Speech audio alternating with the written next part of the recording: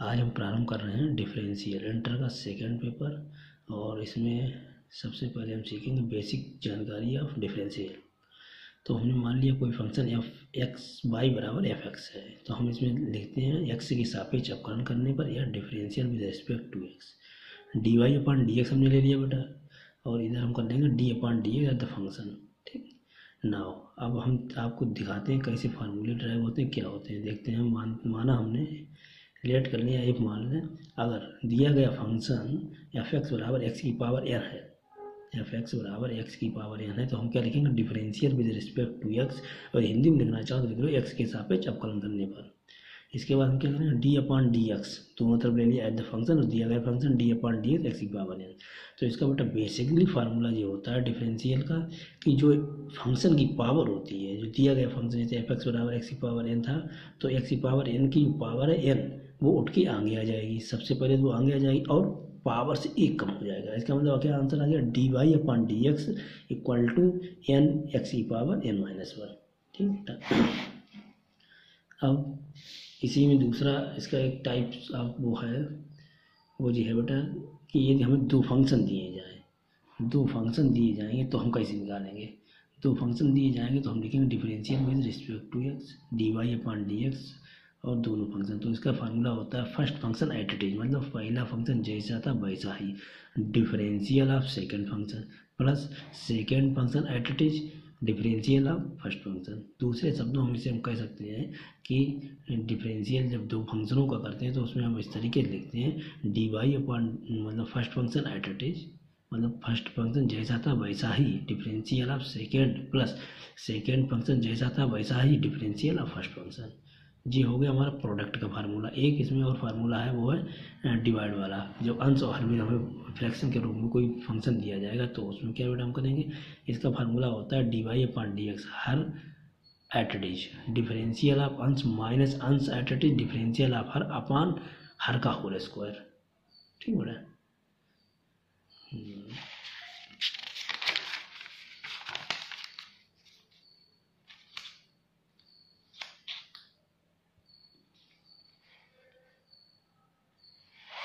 अब यहाँ देख लो इसके फार्मूले हैं। बेसिकली फार्मूले जो है बाई बराबर sine x, be know that मैं जानता हूँ कि साइन एक्स का प्रसार क्या होता है। साइन एक्स का प्रसार होता है बेटा, साइन एक्स का क्या प्रसार होता है, साइन एक्स प्रसार होता है 1 3 5 की पावर चलती है, काश में बेटा 2 4 6 की पावर चलती है। इसमें एक्स है वहाँ एक्स की जगह 1 होता है और 2 4 6 चलता है। तो साइन वाला हम यहाँ पर लिख रहे हैं, साइन का प्रसार बेटा क्या है साइन प्रसार है एक्स माइनस एक्स की power 3 upon factorial 3 plus x की power 5 upon factorial minus alternate, एक प्लस फिर माइनस फिर प्लस फिर माइनस, इस तरीके चलता रहेगा। हमें डिफरेंशियल करना है, साइन का डिफरेंशियल करना है कि, और इससे हम पता लगा साइन का डिफरेंशियल क्या होता है। समझ में आया बेटा। तो हम साइन के डिफरेंशियल की बात करेंगे, जब हम साइन के डिफरेंशियल की बात करेंगे तो क्या आएगा बेटा D Y upon D x, D Y upon D x और D upon D x sign. अब साइन का एक जगह हम साइन का प्रसार रख देते हैं और प्रसार का रखा, उसके बाद जो हम डिफरेंशियल करेंगे वो बेसिक जानकारी बिल्कुल वैसी ही होगी जो कि हमने तुम्हें स्टार्टिंग में बताई। जैसे हमने एक्स का किया बेटा, एक्स का बना जाएगा एक्स की पावर फैक्टोरियल 3 का किया, फैक्टोरियल 3 यहाँ अचर पद है वो एट निकल आएगा बाहर, फैक्टोरियल 5 अचर पद है वो भी बाहर आ जाएगा। अब बचा हमारा x D upon D x x की पावर 3, एक्स की पावर 3 का करो तो पावर आगे आ जाएगी, मतलब 3 आगे आ गया और एक्स की घात 3 का क्या हो जाएगा एक्स स्क्वायर, 3 में से 1 कम हो गई। इसे अगले पद है फैक्टोरियल एक्स की पावर 5 अपॉन फैक्टोरियल 5, तो फैक्टोरियल 5 तो पहले बार है चूँकि अचर पद है और पावर इसकी 5 आगे आ गई और 5 पावर से 1 कम हो गई 4 एंड सो इस तरीके। तो हम इस तरह के देखेंगे सॉल्व करके, इसमें बाइनोमियल द्विपद प्रमेय किसी जो फैक्टोरियल वाला वो होता है उसको लगा के हम लास्ट में निचोड़ पाएंगे, हमें कास का प्रसार मिल जाता है। तो इससे हमारा सिद्ध होता है कि डिफरेंशियल साइन का डिफरेंशियल जो है बेटा वो कास एक्स होता है। इसी प्रकार हम कास का देख सकते हैं। सिमिलरली कास का प्रसार वो रख दिया, कास के प्रसार का हमने डिफरेंशियल बेटा कर दिया, का डी वाई अपॉन डी, जब कास के प्रसार का डिफरेंशियल तुम करोगे, जब कास के प्रसार का डिफरेंशियल करोगे तो वही सब कुछ आ जाएगा। उसी प्रोसेस से करना है। 1 का डिफरेंशियल 0 होता है और फैक्टोरियल 2 4 6 जो हैं वो सब हर पद के लिए उनके लिए अचर पद होंगे, वो हम पहले ही बाहर निकाल लेंगे। फिर बचेगा हमारा जैसे x² का डिफरेंशियल करना है, उधर x4 का करना है, फोर्थ पद में x⁻6 का करना है।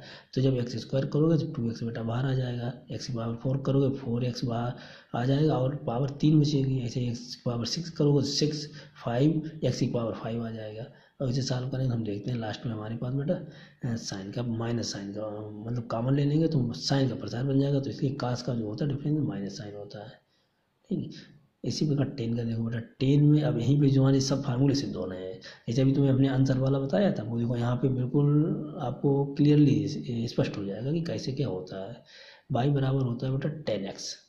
तो हम जानते हैं, मीनो दैट भी लिख सकते हो, इसमें मैंने लिखा नहीं है लेकिन आप लिख सकते हो ये कि साइन टेन थीटा बराबर साइन थीटा अपन कॉस थीटा होता है। जी बेसिक जानकारी का अच्छा नॉलेज है, ऐसा कोई इसमें नहीं है कि ना आता हो। आई होप आप सब इंटर में है तो ये सब आता होगा। तो डी वाई अब हम लिखते हैं differential with respect to x. तो इसमें बेटा हमने dy/dx इधर लिखा, इधर d/dx एंड 10 को लिख दिया बेटा साइन अपॉन कॉस। अब देखते हैं इसमें अंश हमारा साइन है, हर हमारा कॉस है। तो हम बेटा इसकी वही अंश हर वाला फार्मूला लिखेंगे, मतलब her at it is differential of अंश माइनस अंश at it is differential of her का होल स्क्वायर। वो मैंने कर दिया वही बेटा फार्मूला का। साइन का तुम्हें पेज ही सिद्ध करा दिया कि साइन का कास होता है, कास का बेटा सिद्ध कराया वो माइनस साइन होता है। इस तरीके से हमने रखेंगे तो ऊपर sine square theta plus cos square theta बन जाएगा, जीवन होता है। अब 1 कास स्क्वायर थीटा बराबर सेक स्क्वायर थीटा होता है। अब इसके आगे की वीडियोज कल मैं पोस्ट करूँगा, देखते रहिए मेरा यूट्यूब चैनल दिनेश चंद्रा।